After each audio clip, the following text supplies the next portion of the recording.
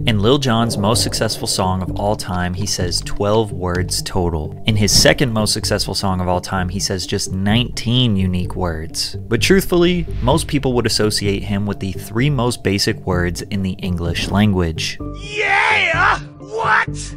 Okay! Now, people often criticize rappers for having small vocabularies, on the basis that less words equals less talent. But Lil Jon isn't a rapper, and some would argue that being able to build a legacy as iconic as his on such few words is actually more difficult, especially when you consider he kinda did this all by accident. Stay hydrated. Lil Jon is known for his energy, hype, and love for partying, with iconic lines like, "If you ain't getting drunk, get the fuck out the club." He carried that same energy throughout his early years. In high school, he loved punk rock music, spending his weekends in mosh pits at Agent Orange shows. And considering his love for partying, what's more important to a party than a DJ? At age 16, Lil Jon taught himself how to DJ in his parents' basement. They used to let him throw his own parties under their supervision rather than let him be in the streets somewhere. And that proved to be the right decision, because as Lil Jon got into his 20s, his skills would impress someone who would change his life forever. Jon landed a regular DJ gig at Club Phoenix in downtown Atlanta. It was at Club Phoenix where he was scouted by rapper, producer, and executive Jermaine Dupri. Although Dupri was impressed by his DJing, he actually wanted him to be an A&R. When it came to A&R, all I could think about was Lil Jon, because he was the person in the clubs. He knew people. DJs knew him. I had to hire him. An A&R's job is essentially to recruit and discover talent for the labels to sign. But So So Def was not even close to a well-established label, and Lil Jon didn't see this as a promising career path. He actually was considering enrolling in Georgia State University, and even took some courses at Fort McPherson through Georgia Military College. But Dupri greenlit an album for $100,000 and gave Lil Jon full creative control, so a music career was on the horizon. With that money, Lil Jon linked with some of the best producers, DJs, and artists in the underground Atlanta scene to create the So So Def Bass All-Stars album. As you can imagine, it was an album full of dancey fun bangers, perfect for the club. You probably recognize track 2.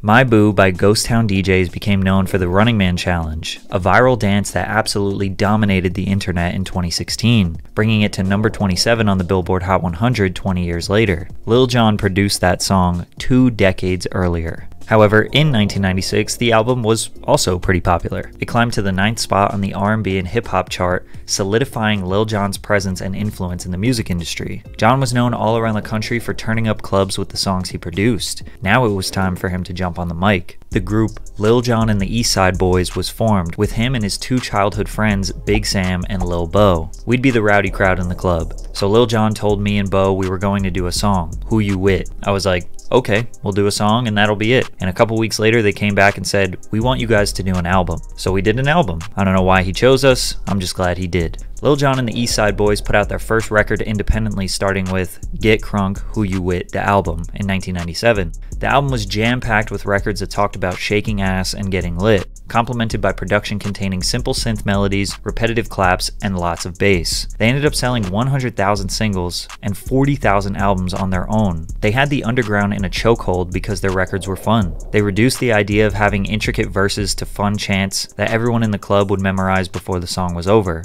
Put Yo Hood Up, Move Bitch, and Be a Bia were perfect examples of this.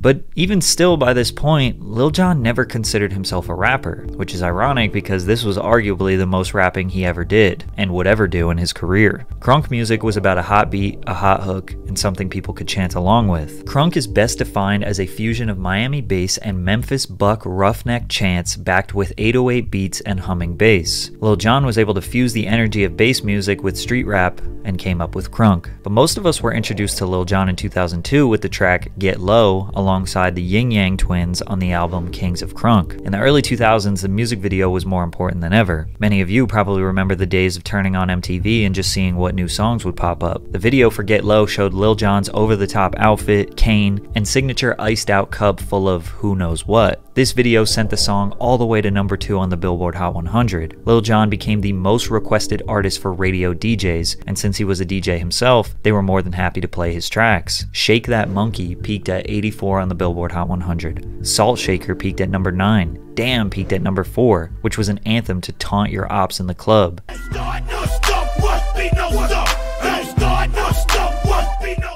2003, Lil Jon was on fire, and everyone in the industry wanted him on their song if they wanted it to go crazy in the club, and Usher was the first artist to truly capitalize on that. At the time, Usher was an R&B sensation who had slow and sensual songs topping the charts, but he wasn't exactly being played in the clubs. Lil Jon was about to change that when they linked up and made a song called Yeah, with the hook focusing on one of Jon's iconic ad-libs repeating 12 times. But they needed a rapper to certify this as a club smash, so they sent it over to Ludacris. Lil Jon sent me the record, you know, with Usher's lyrics on there. Another record instantly, as soon as I heard it, I was in my house in Atlanta. Instantly, I was like, this shit is out of here. It took me no time to write my verse for it.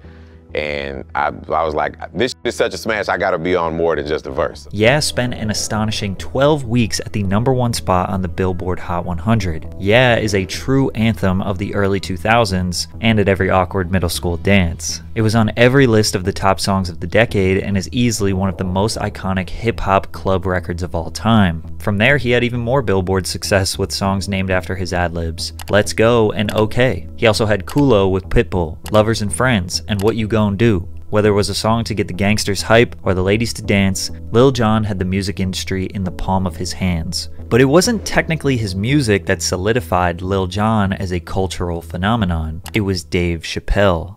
On Season 2, Episode 6 of The Chappelle Show, Dave premiered a skit called A Moment in the Life of Lil Jon. Are you checking any luggage today, sir?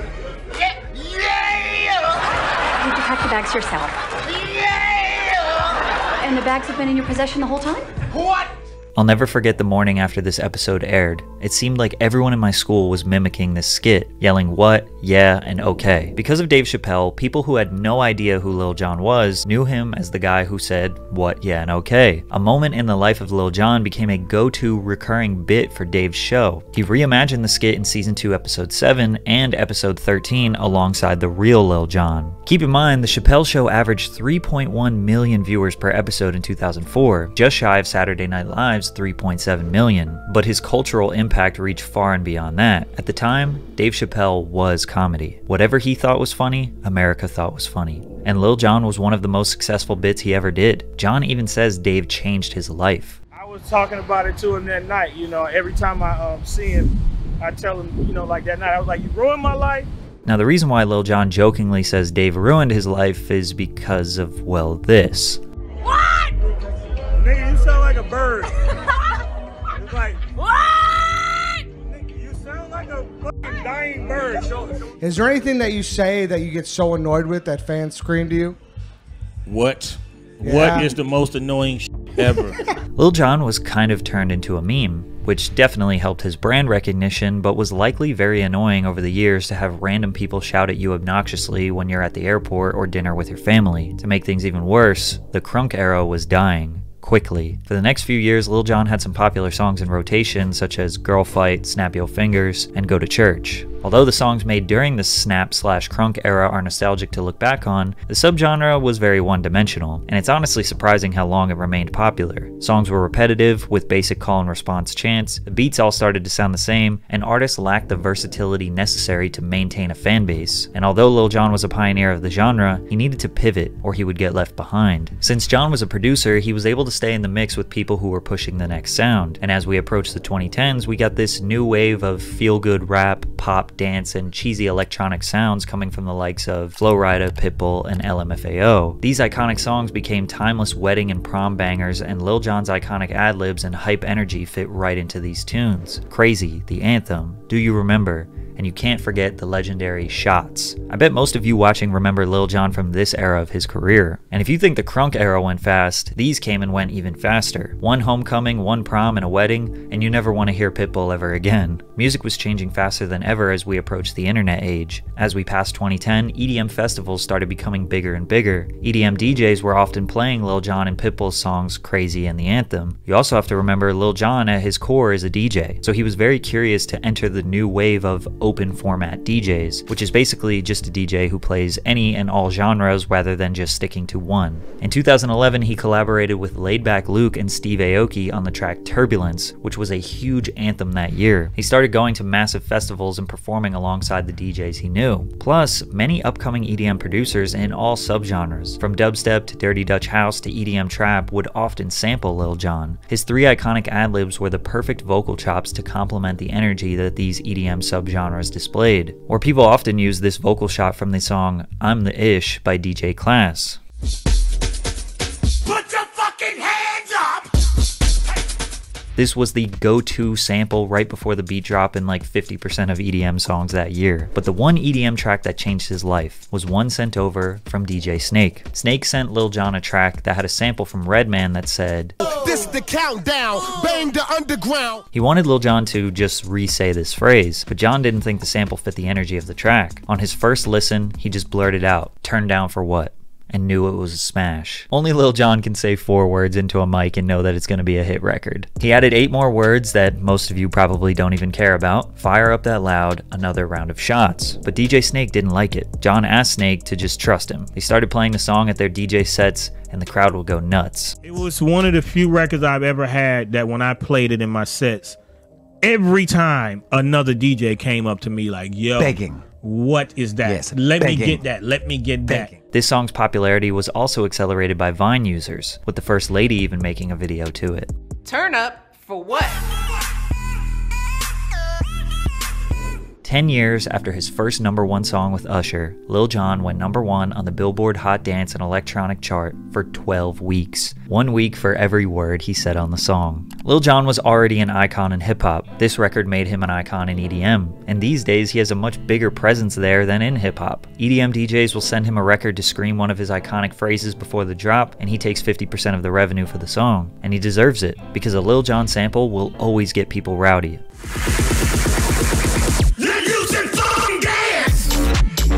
Today, Lil Jon's life is pretty unpredictable. He's become a big fan of the side quest. He has a successful TV show on HGTV, where he showcased his unique vision and design expertise, surprising the world with his eye for interior aesthetics. He created his own wine label, Little Jonathan Winery, that reflects his unique style and brought a touch of sophistication to his brand. You might even catch him lecturing at prestigious universities such as Oxford. In music, the less words Lil Jon said, the more successful he was, and he secured a well-deserved legacy from that. But these days, he's got a lot more to say, and we owe it to him to listen. They're gonna say that at my funeral. They're gonna be like, he was a good man. Yeah! I said he was a good man. What?